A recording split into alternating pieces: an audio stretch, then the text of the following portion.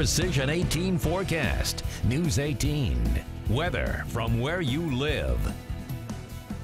Well, this is a reported image from our spotter Jim Link in Kentland of a lawn and patio completely submerged by a good 6 inches to a foot of water.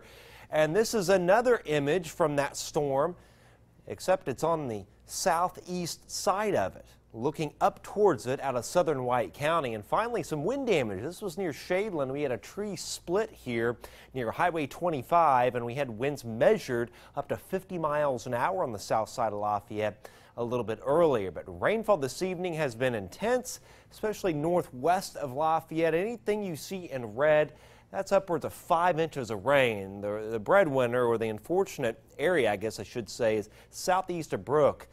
5.4 inches of rainfall measured, and anything in light green or even yellow is at least 1 inch of rainfall. Notice how the amounts are much less as you move southeastward.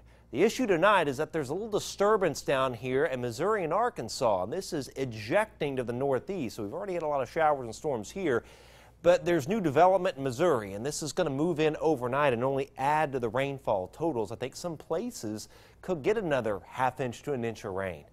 This rain is kind of working to the northeast. It's got some lightning embedded in it, and still some pretty good storms out here in east central Illinois. The rust colors, those are flash flood warnings. Those will come down by midnight, and this is a midnight and 1, that is, and this is a flood advisory in the green.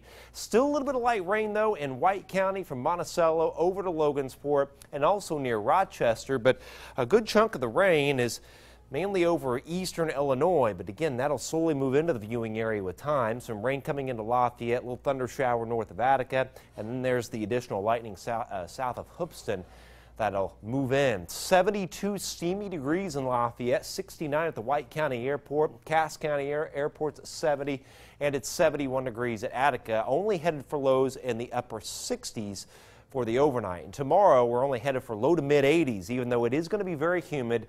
And I do expect, after some showers and thunderstorms in the morning, some more in the afternoon. It's the same pattern for really the rest of the week except Wednesday. A few severe storms, some flash flooding at times. And really after Wednesday, the only storm-free day after that of the next 6 would be Sunday. There are the showers and thunderstorms coming at us from time to time overnight, really from 4 o'clock in the morning through tomorrow morning, and then more bubbling up with heating tomorrow afternoon. But it looks like the storms may kind of slide just southwest of our area on Wednesday. So we may have a dry Wednesday, but boy, more showers and storms as this little boundary stalls out. We have storm clusters riding over the same area Thursday through Saturday, and then it just gets hot. We'll shut the rain off, but we're going to head for the 90s by Sunday. You can see that the shower storms tomorrow, same thing Thursday, Friday and Saturday, and then we're capped, but it's very hot next week with highs of 90 and 92 respectively Sunday and Monday. Be careful tonight. Still some heavy rain overnight, and those areas that were nailed with very heavy rain this evening, still roads underwater in Benton, Newton, and Jasper counties. And don't drive through it. We say it every single time. Don't drive through it. Oh, you bet. All right. Thanks, Chad. Sure. Well.